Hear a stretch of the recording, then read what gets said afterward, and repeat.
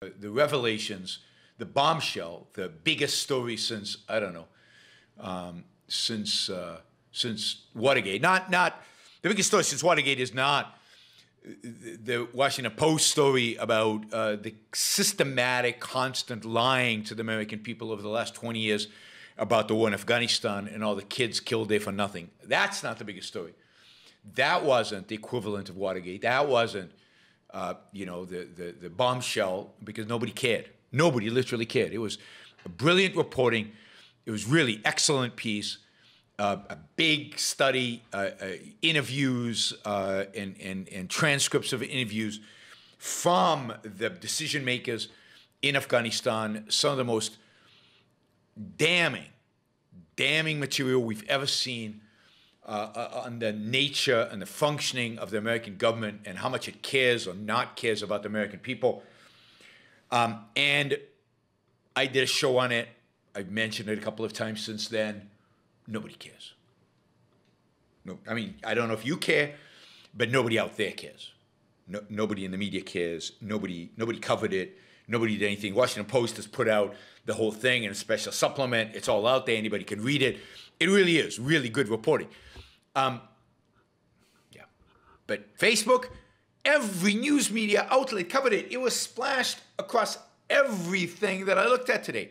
It was #1 in Google News all day, and it's been that way for a week, but particularly today because of the congressional hearings. Not even to say what happened, Anyway, so this was the top. So what did we learn? What do we learn from this, from these revelations, right? It turns out that, things that none of us knew, right? Facebook, treats influencers on the platform, influencers, people who have a lot of following, differently than they treat the average person. Shocking, just shocking. It's surprising, right? Facebook is having a hard time facilitating healthy conversations between strangers on the internet, particularly ones who disagree about politics. I didn't know that. Did you know that? It's hard. By the way, I'm taking a lot of this just because he put it so beautifully and brilliantly together. I'm taking a lot of this from Mike Solana. I've recommended his Substack before. I recommend it again. It's called Pirate Wires. He writes a lot about tech, about Silicon Valley. I generally, agree with what he writes. Not always, but I generally agree with what he writes. He works for a venture capital firm. Peter Thiel's, I think, venture capital firm in Silicon Valley. I think that's right. Anyway, he's often brilliant and always very good and always thought-provoking and stimulating. But the revelation that made the most news, other than polarization and I don't know, the fact that, shockingly, did you know this? I don't know if you knew this, that Facebook actually encourages,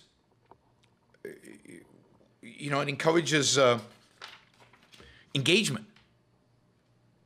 It feeds you stuff based on engagement. Shocking. And the most shocking thing of all that came out of these hearings, the coming out of all the documents, just truly astounding for an American corporation. This is truly, truly unbelievable. But Facebook tries to maximize profits. I know. I mean, by what right? By what right does it place profits as its primary motivation? Shareholder, what maximization? Yeah, I don't get it. I mean, where did America go wrong where its big businesses are trying to make money? It's just horrific and shocking. But the most important revelation, and the one that I think has caught, the attention of most of the media and most of the people in Congress and everybody else, although we'll talk about Congress in a minute.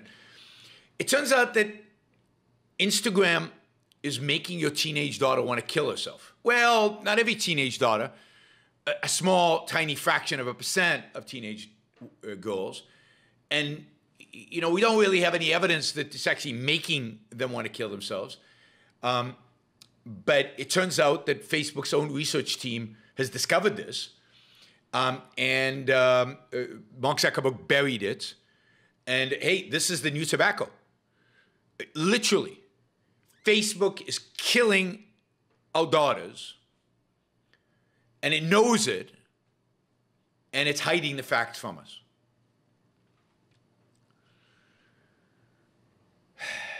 I mean, it really is, you know, unbelievable.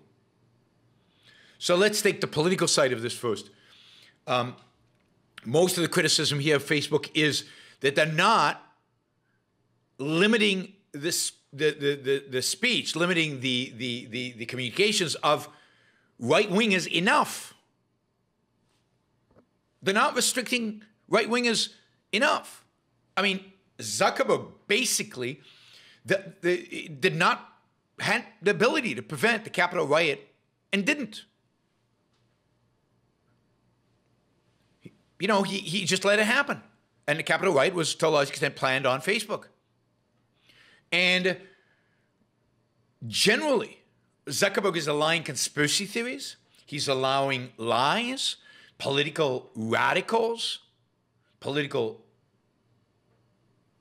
nutcases to, he's not only allowing them to post, but because they get, you know, posts that reflect anger and conspiracies and people expressing strong emotions, because those posts get a lot of engagement, those posts rise up and they get viewed by more people and more people get engaged. So Zuckerberg is responsible for spreading conspiracy theory, right-wing, crazy ideology in the world. Not only that, but during the Myanmar genocide of the Muslims in Myanmar, they used Facebook to inspire the genocide. So therefore, Facebook is responsible because the algorithms, I guess, encourage this. At least that's the claim. Indeed, one article in Atlantic suggests that we should view Facebook as a hostile foreign power and treat it like a hostile foreign power. It's basically a country, a massive country, bigger than China. It's got 2.7 billion users, bigger than China and India combined. And we should deal with it as a foreign power. You know how you deal with foreign powers who are your enemy? You can imagine.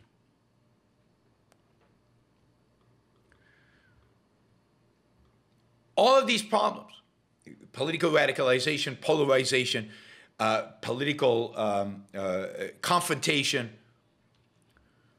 fear, emotionalism online. Shockingly, I didn't know this. Did you guys know this? Facebook exacerbates that. Yeah, it does. And the solution is? Well, we'll get to some of that later. I mean, what is it here that we don't know? All this political stuff we know. There's nothing new here. We've been talking about political radicalization as a consequence of Facebook and the algorithms for a long time. But many have been complaining about the fact that Facebook is trying to, quote, do something about it, but you don't like what they're doing about it, so you want to regulate Facebook so that they stop restricting, let's say, right-wing populism and right-wing conspiracy theories. But that would be, but you want them to stop doing that, but then they'd be exacerbating this stuff even more so. It was interesting to see Ted Cruz and Senator Lee at the hearing today try to support their anti-Facebook agenda and try to shift it to, you know, political free speech, as if it's political broadly, or caring about the children, when all it is a naked power grab and an attempt to bring controls, political controls over Facebook.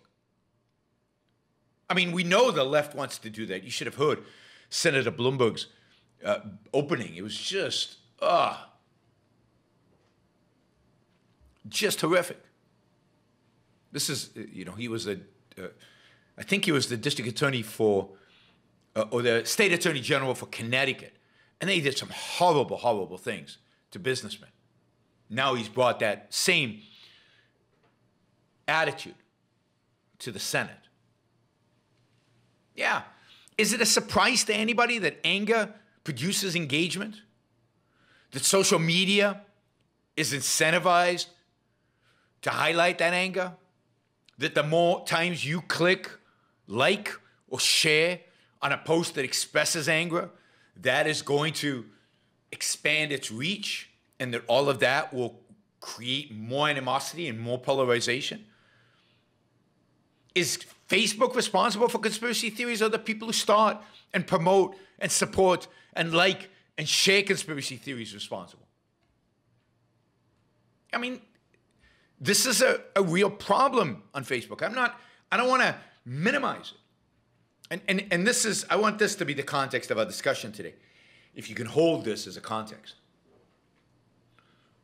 What Facebook is trying to do is really, really, really hard. Generally, the internet has created a lot of new issues that we have never dealt with, that technology has never dealt with. It's created the ability to connect between people at the speed of light, fast, on anything, anywhere. It's created the potential of misinformation on scales that were unimaginable even 30, 40 years ago. It's created the potential and the reality of polarization, of people living within bubbles, only listening to their peers. Now, arguably, all of media does that. Certainly the biased mainstream media lives in its own bubble, creates its own bubble. People who read that bubble reinforce that bubble, send it to their own friends, and everybody reads them. And then there's alternative media, however you want to define it. And it creates its little bubble, and everybody reads it. What Facebook and social media does is amplifies the effects of both those. But it's not like the internet has created something new that didn't exist before. It's not like misinformation didn't exist before. It's not like political bias didn't exist before. It's not even like conspiracy theories didn't exist before. I mean, the truth conspiracy theory about 9/11 existed before social media. And conspiracy theories about the murder of JFK existed before the existence of the internet. And conspiracies about the elders of Zion existed before anybody even dreamed of an internet. And one could argue that some of these conspiracy theories, certainly conspiracy theories about Jews drinking the blood of Christian children on certain holidays, those conspiracy theories existed before the printing press. So, and they were prevalent. Witches, witchcraft, the whole idea of witches and witchcraft, and the biggest conspiracy theory of all, religion, has existed and proliferated and dominated the world for a very, very long time. But the conspiracy theories, yes, I mean, the internet makes it worse in some sense. And we can see the political culture in the United States deteriorate dramatically at the same time as the rise of social media. Correlation does not equal causation, but they are correlated, and they might be a causal relationship there. We don't know there isn't.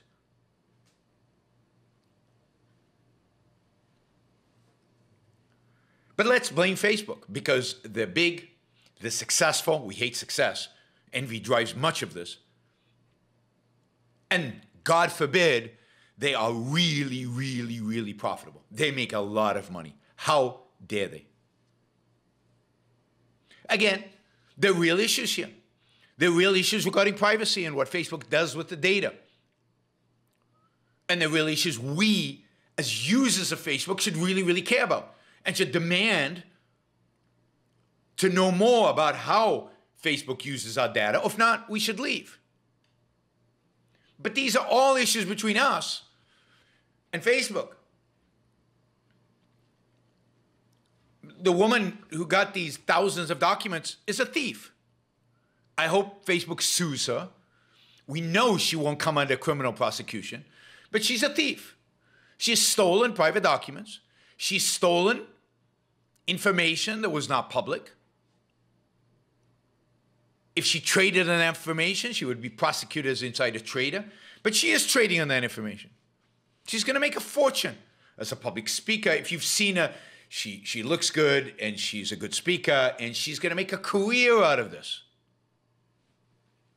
On private information that's not hers to give, that she stole from Facebook.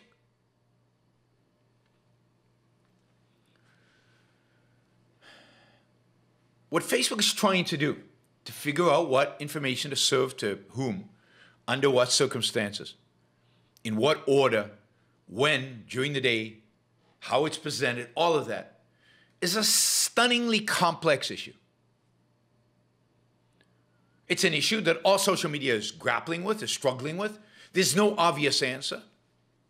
Should they allow everybody to post? Should they eliminate some posts? Should they ban some people or not? None of this is obvious. Nobody's ever done this before. I said this years ago about Facebook. They're trying to navigate a very complicated issue. And the issue of people responding emotionally and people reinforcing the emotions of other people and all of that, that's just happens. It's how people behave, unfortunately, when they're not being rational. Facebook's not responsible for that, even if it amplifies it. So yeah, it's struggling to navigate the complexities of the world in which they live and in the world in which, to some extent, they created. And if you have a better algorithm, a better solution, go for it. You know, the whistleblower's revolutionary solution is instead of ranking the posts based on engagement and sending them out to users based on engagement, they should be based on chronology. But then I'd be flooded with stuff that doesn't interest me. Is that really what people want?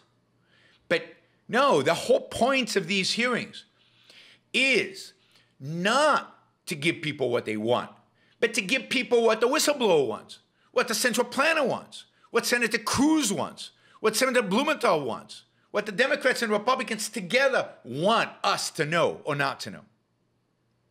They want to define what's mainstream, what's acceptable, what's okay for us to engage in. They want the algorithm. They want to tinker with the algorithm. They don't even know what an algorithm is, but they want to tinker with the algorithm.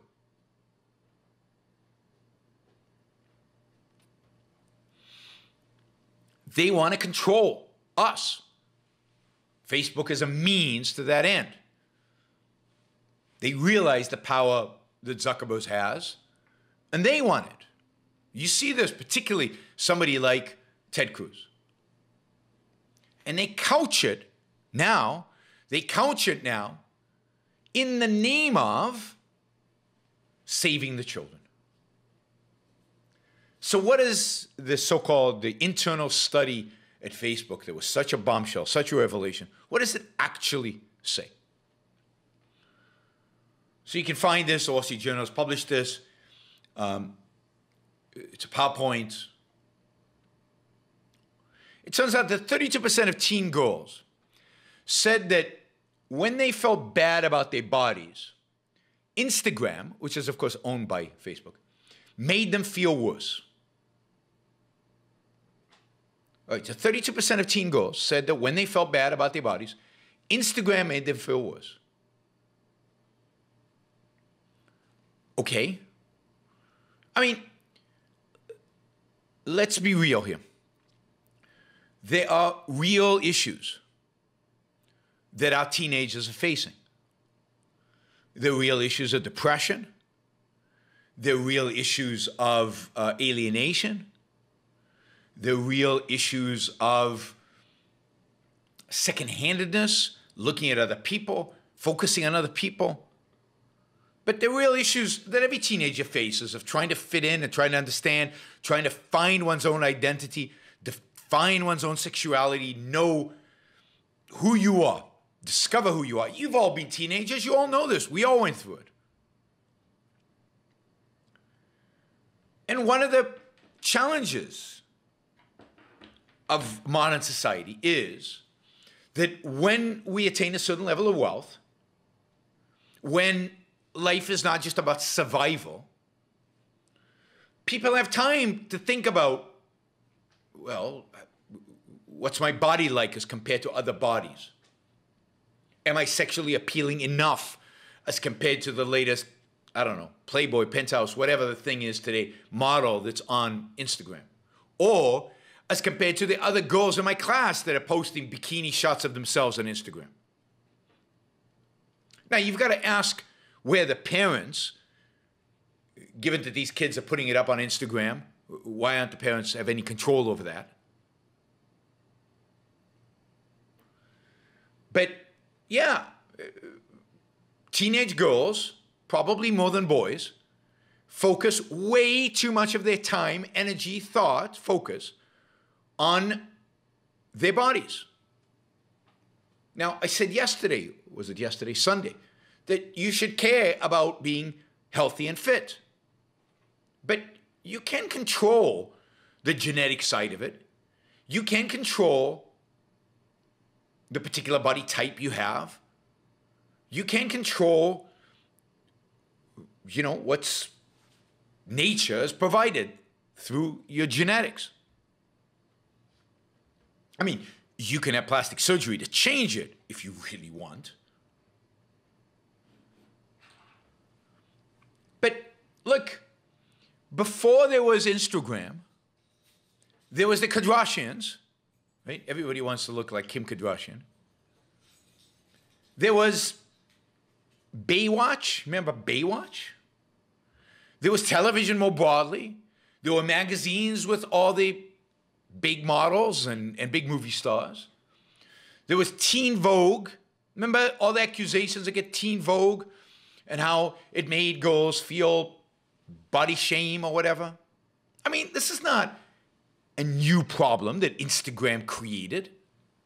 This is a problem that exists and a problem that is exacerbated by the easy availability of Instagram. And now, the difference between Instagram and, let's say, Teen Vogue is that Instagram allows you to compare your body or the way you look to other girls in your class.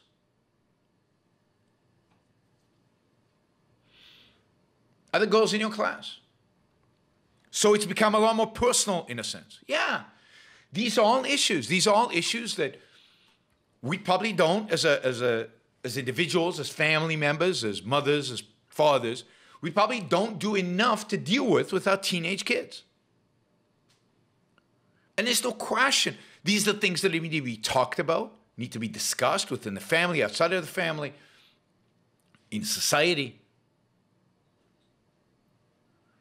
But this idea that somehow Facebook or Instagram is responsible for this, and somehow that the government should have some kind of say about what happens on Instagram is absurd and nuts. I mean, parents need to step in. But it's not just Instagram. I mean, I don't know if you guys have been on the internet recently. I mean, porn is available. I mean, and the most weird, disgusting, nutty pornography is available like that online to any kid, which is horrible. And parents need to step in and control. Parents, not the government, not Facebook, not Instagram. Parents. But it's not just teenage girls. We live in a society where people are constantly looking at what the neighbor has, how the neighbor lives, what the neighbor gets. Where people are constantly thinking, oh, I need to live up to their standards.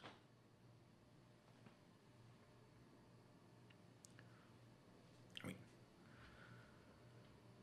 this is not unique to children. It's unique to our culture, and there's something devastatingly wrong about our culture. It's a culture of second-handed people. It's a culture of collectivists. It's a culture that doesn't take their own life seriously. It's a culture that is not selfish enough, selfish in the rational, long-term sense. It's a culture that doesn't think enough, doesn't use reason enough. It's a culture that's jealous and envious. That's the problem. Not Facebook. It's us. Like always. It's not immigrants. It's not China. It's not elites. It's us. Look around you.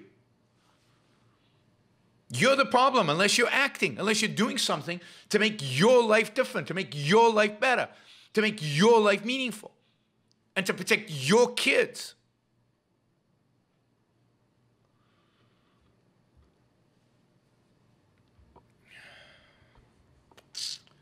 So,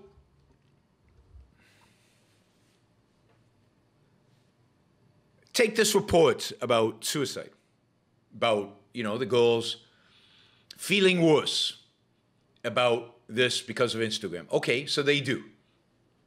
So we now have feelings. This is exacerbating feelings of inadequacy among teenage girls. Okay. But now there's a leap that the media is all engaged in. And the leap is between that and suicide.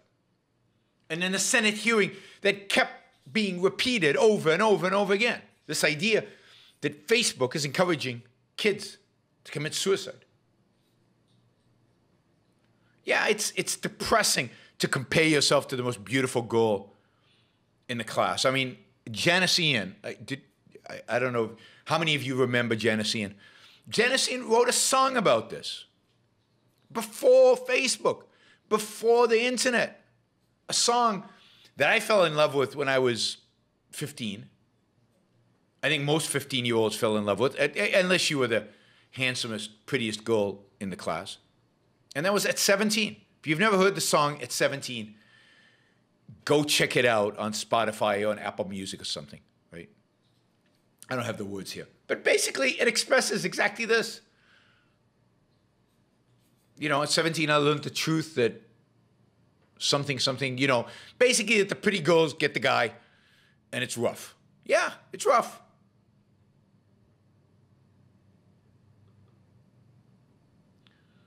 So, it's rough to be a teenage girl. And we live in a culture that makes it rougher, and that's sad.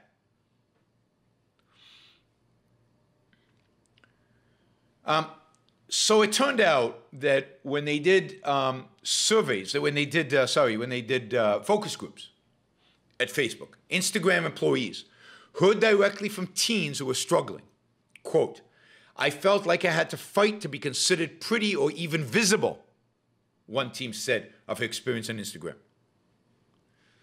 Again, is that an experience unique to Instagram? Or is that an experience unique to teens? Isn't that every teen movie ever made? About the kids who feel invisible, can't be seen, aren't appreciated for their mind. It turns out that according to the research that Facebook did this research because it cares, shockingly.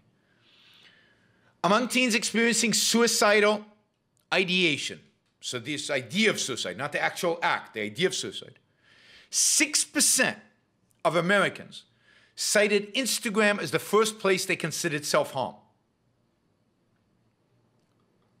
Now, did Instagram cause them to feel this way? Did it exacerbate it? What is the causal relationship? We don't know. At least in the documents that were revealed by the whistleblower, we have no indication. So yeah, there's a toxic culture in the world in which we live. And teens are responding to that, and some of them are responding to it horrifically with suicide.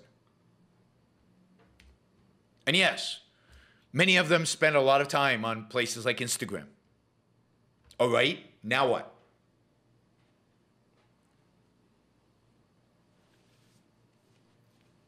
Well, the conclusion is, if you listen to our amazing journalists and our unbiased media, basically the conclusion is that girls are being killed by Mark Zuckerberg. He's in the business of killing girls. By the way, boys who nobody talks about in regard to Facebook, maybe because Facebook didn't do a study about boys, or maybe boys are not that into Instagram. Interestingly enough, Instagram is primarily girls. YouTube, what you guys are on, is dominantly men, right? 90%. 94% of the people watching the Iran Book Show on YouTube are men. Not true on Facebook, not true on other platforms, but on YouTube, it's men. Instagram, mainly women. Just a statistical fact. Interpret it how you want. Well, it turns out that boys commit suicide at about 4 times the rate girls do. They don't have that much exposure to Instagram. They spend a lot of time on YouTube. It's probably those cat videos that are killing them. Or maybe the boys are spending time on porn sites, which is probably what boys are doing, and feeling inadequate as a consequence of that and committing suicide. 4 times more often than teenage girls. But,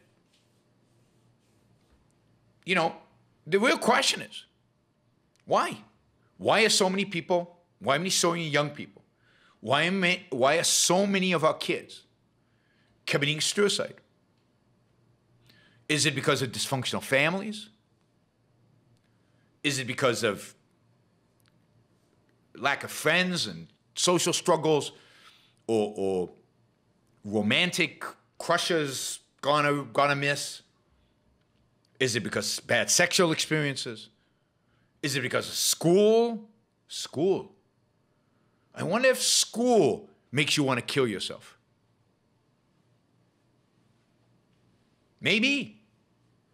Why don't we have the Secretary of Education or school boards out there explaining why there's so many suicides? Because I bet you if you asked teenagers, does high school make you want to kill yourself? You'd get a lot of yeses. A lot of yeses. I mean, I interviewed Brad Thompson once about what school does to kids. Public schools in particular. I mean, public schools, not every school. But the boredom, the drudgery, the nihilism, the anti-objectivity that it inculcates. And now we've got, you know, critical race theory or whatever imposed on all of that. The guilt of being white, I guess. Schools. But no, that's complicated. That's a complex issue. We can't go there. What are we going to do about it anyway? Let's go after Facebook instead. Thank you for listening or watching the Yaron Brook Show. If you'd like to support the show, we make it as easy as possible for you to trade with me. You get value from listening. You get value from watching. Show your appreciation. You can do that by going to yaronbrookshow.com/support, by going to Patreon, Subscribestar, Locals, and just making a appropriate contribution on any one of those channels. Also, if you'd like to see the Yaron Brook Show grow, please consider sharing our content and, of course, subscribe. Press that little bell button right down there on YouTube so that you get an announcement when we go live. And for you, those of you who are already subscribers and those of you who are already supporters of the show, thank you. I very much appreciate it.